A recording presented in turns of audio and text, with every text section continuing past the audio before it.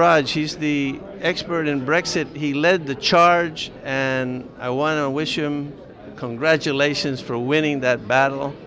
I want to talk to you about the principles that you explained and led the British people to get their independence. Actually, very simple. It's down to, do you wish to govern yourselves?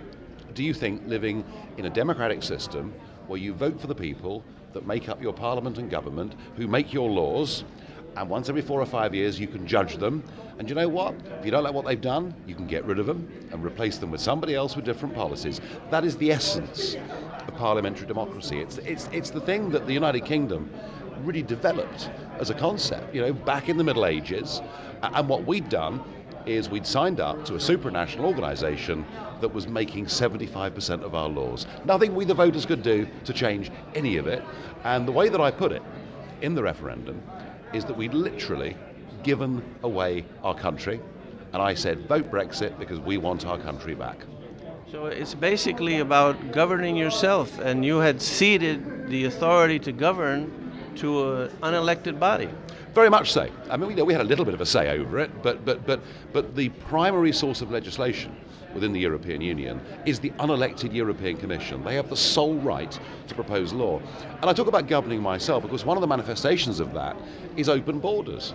So we finished up with a British passport, and I'm holding one now, and the first 2 words on it are European Union. 500 million people have got one of these, and any of them can come to my country, get free health care, free education for their kids. I mean, the whole thing frankly had gone mad. So I see a parallel between this principle that you're enunciating and the principle that President Trump has talked about, which is America first. Yes, there is absolutely nothing wrong with putting your own family first. You can get on with the next door neighbours really well. You might lend each other some rice or some pasta. You might have a barbecue together on a summer's evening. You might go on holiday together and go camping with the kids. But your primary concern is the well-being of your house and your family. It's exactly the same with countries. Yes, of course, we care about people in the world who are less fortunate than we are. We come from Christian countries, and we do have feelings. But ultimately what our governments have done through open door immigration and many other things is to actually imperil the fabric of our society and indeed our safety. And we've got to recognise the fact that we're living in an age where Islamic terrorism is a reality. And if you look at what Mrs. Merkel has done, by inviting all those people into Germany and the rest of Europe, she has invited terrorists into her own backyard. She's not put her own family first. So that's another parallel that I noticed, which is, you mentioned before, not having control of your immigration policy. You ceded that authority and you started to feel some adverse consequences. Yeah, we did. I mean, the sheer numbers coming were massive.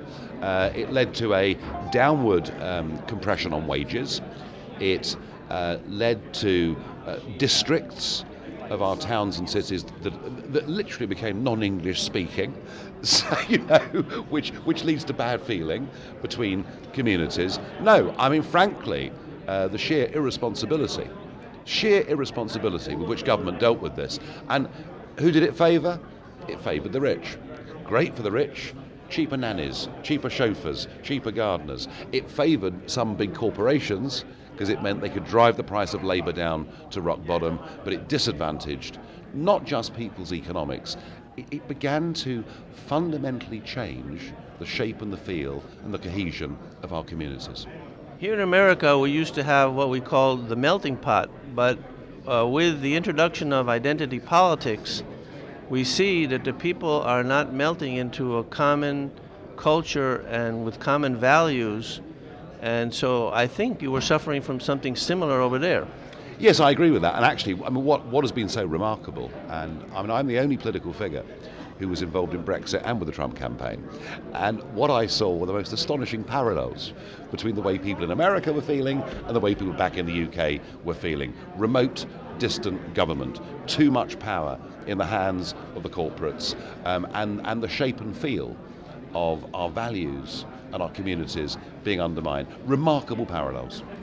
Shouldn't it be the job of the individual to decide when to do charity and when not to, instead of the job of the government. Instead of taxing the citizen and letting the government decide where and when to do charity, wouldn't it be better for the individuals who know the neighbor you were talking about before, yes, whether he's a bum or he's just down and out for no fault of his own? Yeah, no, absolutely. And I mean, you know, my country now gives the highest percentage of foreign aid away of any country in the world. And we know that much of it gets swallowed up in corruption, doesn't reach the right places. It's the classic inefficiency of government getting involved in something that actually the charity and humane sector could make a much better job of. That's why the limited government that the Americans introduced was a good idea, right? Oh yes. Do you know what? There's a lot of things we can learn from each other. But I tell you a funny thing. I mean, we've just been through 8 years of an American president who looked upon my country, and let's face it, we're the oldest allies, we're the closest allies, we're basically cousins. You know, and that's how I feel. We share values. We share values, and between the two of us, you know, we saved the world twice in the 20th century. You know, at massive human cost. A point that should never ever be forgotten and should be taught to our kids in school every year. I believe that very strongly. And yet, Obama looked down his nose at us. Obama looked to Germany. He looked to Chancellor Merkel. That was the figure in Europe he wanted America to be the most closely linked to. He was happy to see my nation packaged and parceled up in this new European project, and that's all gone. And I'm actually, I've got to tell you, I'm actually really excited now, excited about the prospects for both of our countries, but also excited that we can put back together that relationship between the two of us that has done so much for democracy and liberty over the last century and more. Well, Nigel, I wish you the best in these endeavors. I hope you're successful, and it's a pleasure having you here in America to guide us in this great adventure. Well, thank you. Smashing. Thank you.